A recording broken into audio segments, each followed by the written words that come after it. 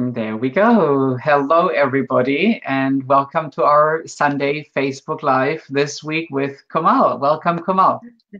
Thank you so much, Jochen. I'm so happy to be here. And hello to everybody out there. It's wonderful to be together. Thank you. Well, we're so excited to have you with us here. And friends, if you can see and hear me, please let us know. Give us a thumbs up, send us a little heart, and also let us know where you're calling in from. At the moment, it seems we're live. I just want to be sure that everything is working well here. Okay, I think we might be, yes, perfect. Okay, great. Might have a little delay here. So friends, as I shared with those of you who are in the Bright group, I was like really excited to have Komal with us today because Komal's life and your background and everything you've experienced in life is just completely amazing. We could have a day-long life and still not cover everything. So it will be just super precious and informative to hear about your journey. We could have picked so many titles and headlines because you have searched so long and you have been seeking like in so many areas and different directions. Thank you all. So nice to hear from you all. And it's just amazing to hear, you know, to what lengths you have gone in life and how your journey was. So if we can even grab a few spotlights today, that will be wonderful. Again, thank you so much to be here and take the time to be with us today. Thank you so much, Jochen. I've really been passionate about this all my life. So it's beautiful. Thank you for having me here.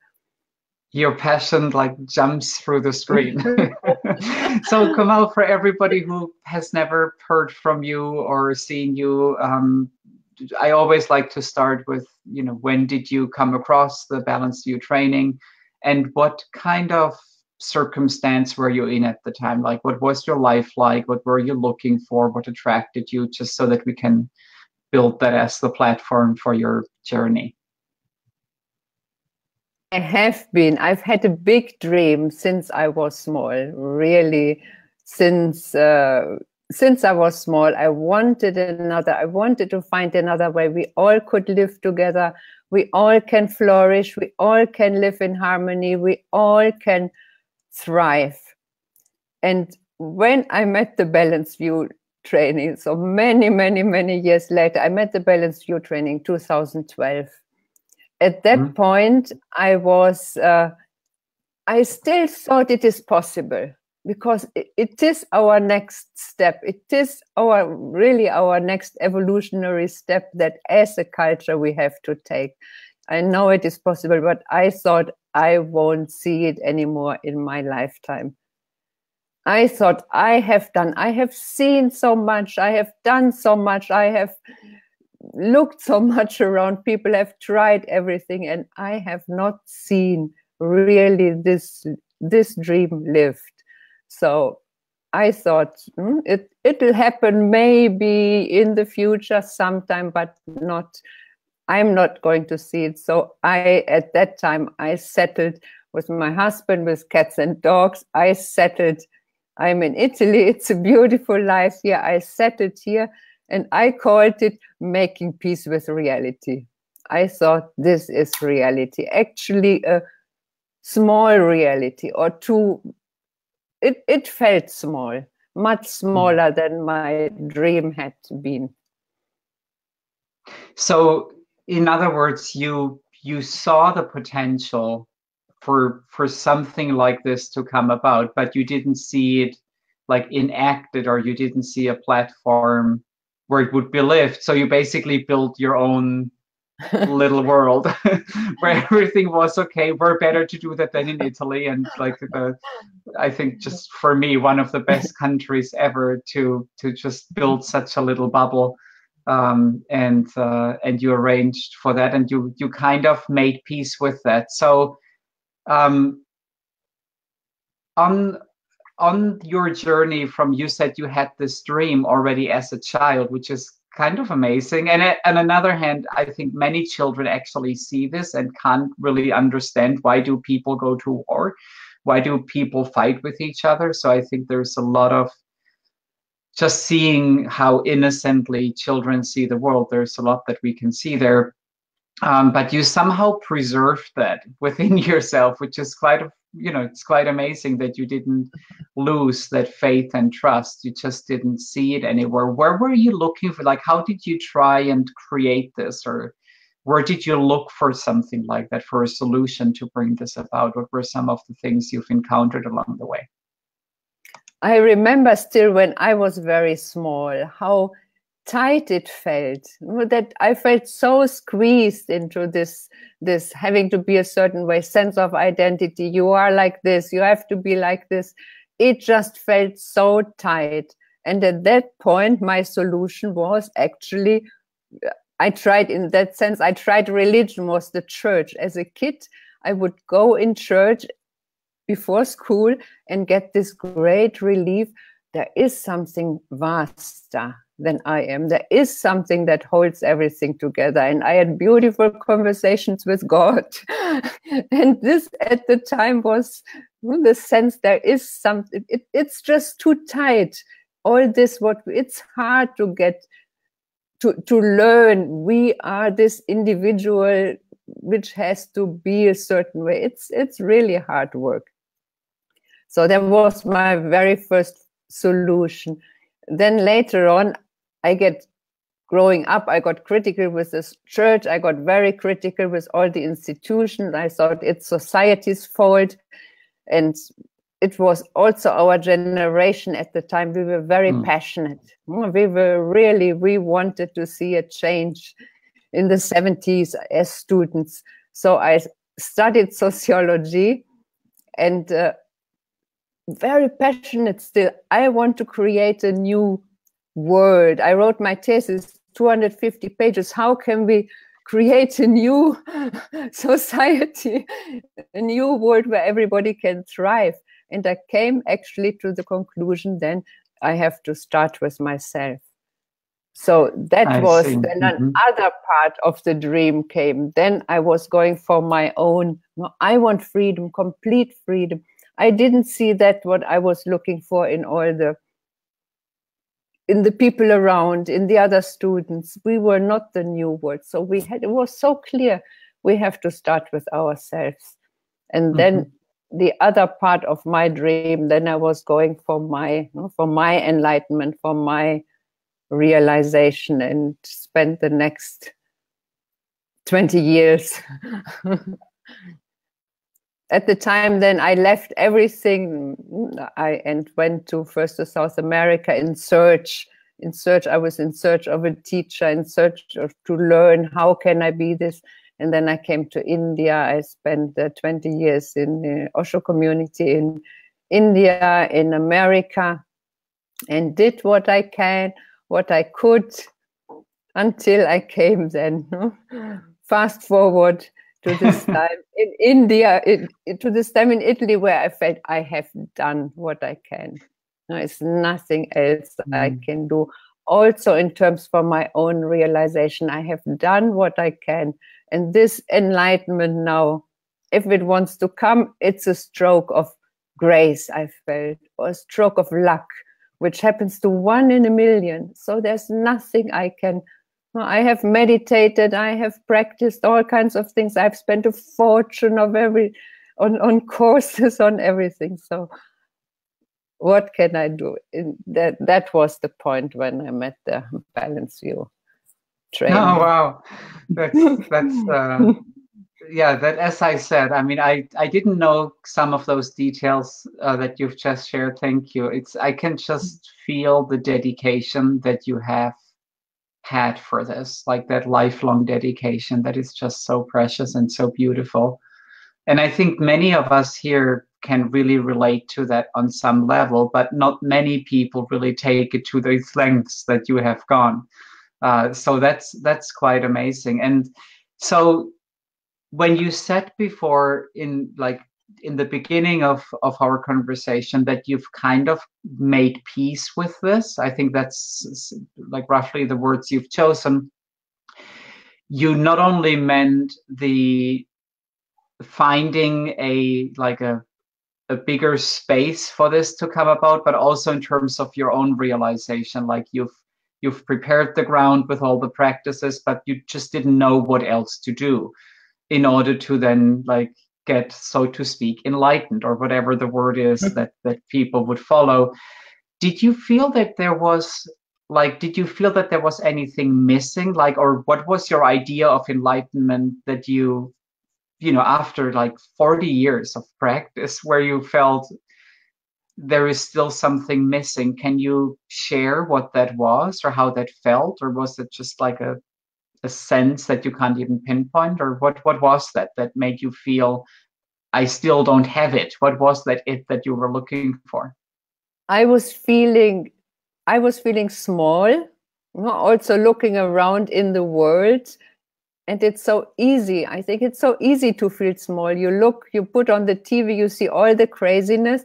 What can you do? You know, it's very easy to feel powerless. And so I thought this powerlessness, this smallness is reality. It seemed so real to me. So it felt it. At the time, I thought, no, I was so convincing myself this is what it is. But something inside was still, it felt tight. So it's still, I knew there was more. I knew, and all these limitations which I had, which then later on I saw, no, they are not real. We are not small. We are not limited. We are vast. So there was something in me that knew this is not the end. This is not the end. No? But I didn't know how to go any further at the time. That is so beautiful. So even though you had that like resignation, or you kind of intellectually you didn't know what else to do, but in your heart, that faith that just never really left. You just kept that, like that kid. I was so touched hearing how as a child you would go to church every morning, and like with that faith and reverence and trust, and you know, just opening up to, at the time, what you called God. And so that somehow that seed, that core in you, that you always kept that alive, or it kept you alive, or whatever. It was always present somehow, despite all these experiences and not having it work out. So how did you then stumble across the Balanced View training? How did that happen? And so during this time, also, I was always open. I was always interested. I was always on the internet looking what was going on out there, and with teachers, but never found anything that could attract me in any way.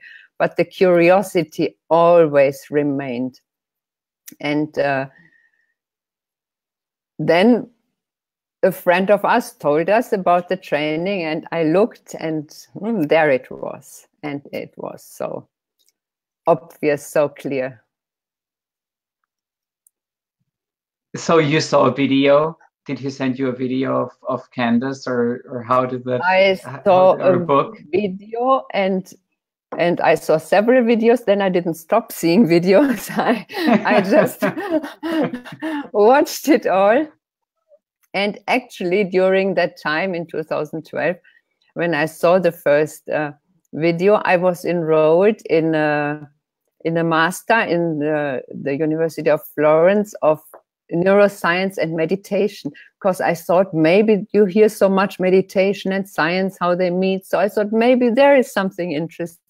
Maybe they can help me some further with something. So I did this, and we compared many practices, how they work, what they actually do.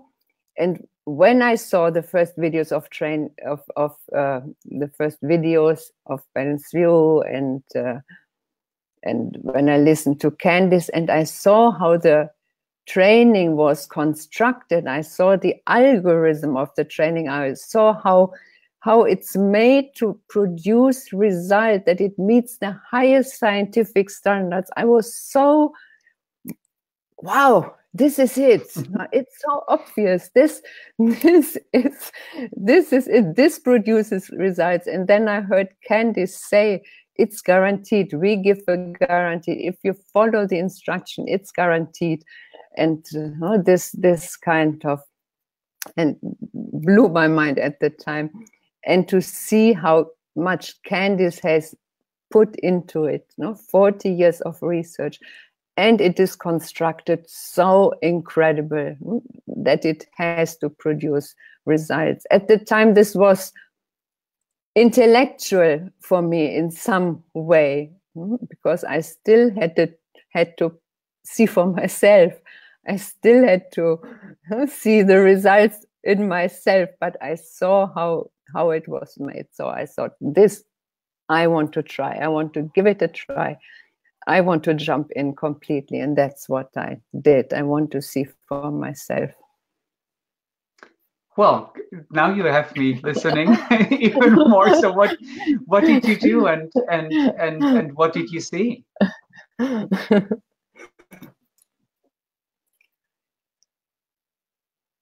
I did the introduction, the introduction training, the introduction to open intelligence, and I saw that here in the introduction, what from always was a goal for me, what was always in the future, maybe it will come, maybe one day I will get there. In the introduction, it was there. So I can live it here. I can live it now. Wow. And every morning and every moment, and I can train up in it. I train every short moment that I take. I'm training up in being it right now. I'm not training up in searching or in doing something for the future. I'm training up in the result every time I'm taking a short moment. So this wow, I can actually be it, see it right now, every moment. And that was amazing. That was already. Sorry, I think we have a little delay there, Maria. I think especially from what you shared before about feeling powerless and waiting for that stroke of grace, it sounds like this was a massive difference, because now you saw the result was already present within you, and you learned how to access that, like every time you wanted to, basically. So that feels like a massive like shift in experience from where that faith that you had basically became a lived reality. It wasn't faith in something out there or something that you couldn't quite grasp, but that you could specifically identify in yourself. That's like, that feels completely awesome. So you fell in love with the practice, and how did you how did you nurture that practice for yourself? Like how did you make that more and more like easy or accessible or practical for yourself? First of all, like you said, it was like taking my power back, or refinding my power, that it's really up to me. No, that really it's not something that happens to me. Maybe I can make a choice every moment. So this is so empowering. And then I was joining clarity calls, and the empowerment there, that I was asked from the beginning. I was asked in my very first clarity call, I was asked to share. And I was shocked. I was not used to. We were so used to listen to someone who is so not reachable somewhere, so far away. And here we have a voice. I had a voice from the very beginning. I was asked to share my experience. The experience counts, and to see in my own experience. And this is so empowering. So then it came always more and more and more alive in my own experience. Then another thing which struck me when I met the training was I saw the logo for the benefit of all. And this was my old dream again, because we want to do it together. It's for all, and we think of the benefit of all. Automatically, we are aligned to the highest level of intelligence. No, we have the widest view because we think of everybody. So I thought, wow, this for the benefit of all. This is my. This is where I want to be. And at the same time, I was skeptical at the time. No, I said, let's see if the people, if the community, if they walk their talk. Let's see if it's so. I was skeptical because I had seen so many things, no, where then all kinds of things, the intentions are so good, but then all kinds of things can interfere with good intentions. So it needed to have a more solid base. So I said, I keep my eyes open, but I'm open, I go, and I want to see. Well, and what did you find? Tell us everything. Go ahead. I went very fast. I went to Sweden. I went to meet the community. I wanted to meet the community because I really wanted to see, and it was so powerful to see it lived in others, and to see at the time things lived in others which I did not realize in myself then. So I needed to see it lived. I needed to see it in others. So then it has helped me so to see it for myself, and just to see people who live as their true nature, who relate as open intelligence, who relate as their true nature, as their true identity, is so relaxing, is so empowering, it is so joyful. So I know I was in awe from the first moment, because here what I'd been looking for was lived. I saw it realized already. I saw it lived. So I was home. Oh, I need tissues. Thank you, Komal. That's so beautiful. That is just, yeah, wow, what a blessing to come across. Yeah, to just come across this, whatever you've watched, the first video or whatever it was that your friend sent you along, and to, never have given up hope and really being willing to check it out. And I love what you said. You wanted to see your own experience. You didn't want to just blindly believe or just rely on your faith. You wanted to see, and I could hear you're a scientist. You did your masters and you compared different practices, and so you really wanted to see the actual result. You wanted to see it in other people, and you wanted to see it for yourself. So we could go in many directions from here. One area that I would love to hear is just for you in your own experience, and then maybe we can also go back to the benefit of all again, but just in your own day-to-day experience of living your life, after you came back from the center in Sweden, for example, and then you're back in Italy. How did this practice and the moment-to-moment lived experience of what you had been waiting for, or what you had been seeking to discover, that moment by moment, how did that impact your relationship with yourself, your relationship with other people, any other impact that you noticed through that introduction and through that power of becoming more and more familiar with it? It had a big impact. There are, like you say, I could go in so many directions. There are many, many, many impacts.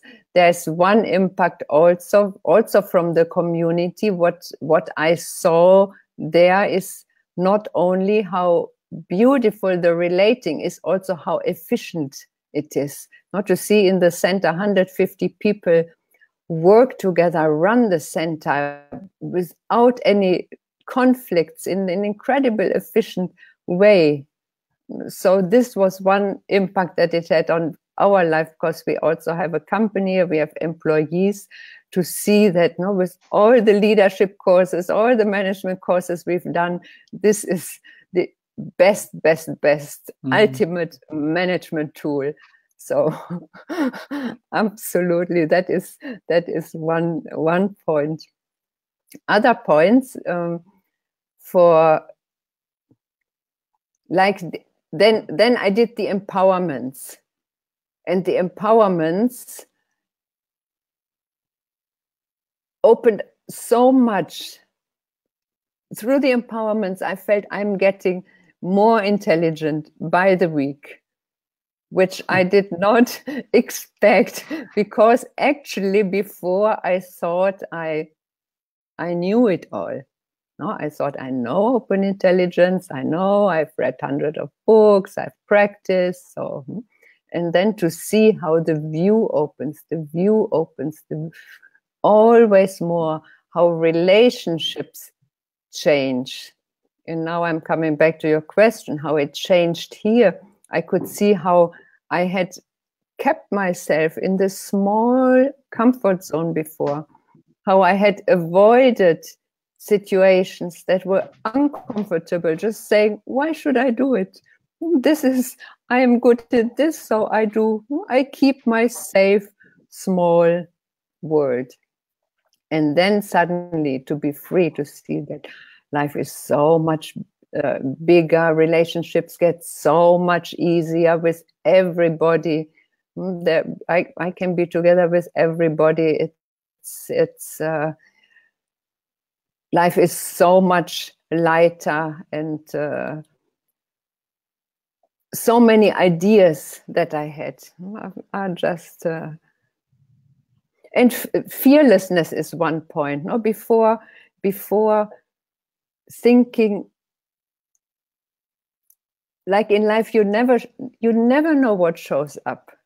No, you absolutely never know what shows up. So we had situations happen, like very difficult situations with the business, very threatening situations. So fear shows up. And then I was thinking, how come? No, this fear should not be there after all these years. And making something out of it. And this is such a big difference that I learned then with the training, that everything can come. Everything is welcome. And there is freedom. There is always freedom. In the, what we call, in the immediate perception of I am always free. So this is a big difference, that I can live now my life is spontaneous, is fearless, is even though the outside, they're going to work, they're doing things, everything looks the same. And still, it is very different. Yeah, that's so striking. Everything you've just said, like that you're always free. That is, I mean, what a difference to feeling limited by the world, by society, like you said in the beginning, where you felt powerless in the face of it, and now to see that you're always free. And and then how did that change, for example, in your company or in other relationships as well, when you have that recognition that you're free and that you're fearless? Do you see a change in how you relate, how you interact, how you share, like of yourself, you could say, with other people, how you contribute to circumstances, how you are in the world. Like there's nothing anymore to not to protect or to hold in place, or just meeting people completely open-heartedly. Just knowing who people are, knowing their identity, knowing my identity, so I don't have to, I'm not relating to people's what we call data, to people's maybe responses, reactions. I'm relating to people as who they are. So just, powerful. How do the people respond to that? They love it. Usually, usually when the way we are with people is also what is coming back. So relationships do get so much easier. Relationships get really, really easy, fun. Beautiful. And so, in a way, when I'm just listening to you, you've continued, now that you have these tools, you're continuing to expand this world that you saw in the beginning. You had to start very small with just you in Italy in a nice circumstance, and then now you're expanding this peaceful world, or this world of harmony, of peace, of complete freedom. And it's basically wherever you go, that's where you create this world, just by the way that you show up, by the way of how you see everyone and everything. It's beautiful also how you shared that you recognize what you realize in yourself. You recognize that in everybody you meet, as also naturally present. That is like super powerful.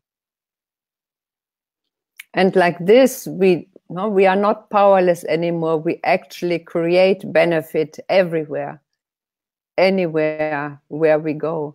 And still, also meeting with the community, being together, keeping up, training up is so powerful, because still we, through the other, it's in the end, it's lived between us. It's nothing also that we can do. At least for me, I could have never done it alone. Or it's something that lives in our togetherness, and it is so incredible to share this and to come together and to be immersed. This is what I wish for everybody, to come and be immersed in this atmosphere. And we just, we absorb it, and we feel the great relief, and we feel, wow, here I can relax. This is my true nature. And to have this more and more available. And it's also something we love to create here in Italy. We are looking into having also a center here where people can just come and feel this atmosphere and get to know themselves and get the trust, to develop this trust, to feel you are in an environment where you can trust just so completely. This is so, so powerful. Oh, that is so precious. Yeah, wow. And the center in Italy is precious too. That sounds very yummy and amazing. There was something that you just mentioned that really, again, struck me so much, because you said you absorb the energy, the atmosphere, but at the same time, like these 150 people in Sweden at the center that you mentioned, everybody not only absorbs it, everybody also like gives back, is it together. So it isn't like that there is a power hub somewhere and then we all need to be close to that power hub. We're just doing all of this together, really. So that is also very powerful to hear in everything you're sharing. You're taking everything in, but at the same time, you're giving everything and more out. And in that way, really, this can grow so far beyond an individual like realization or recognition. That is so beautiful to bring that into what you're doing.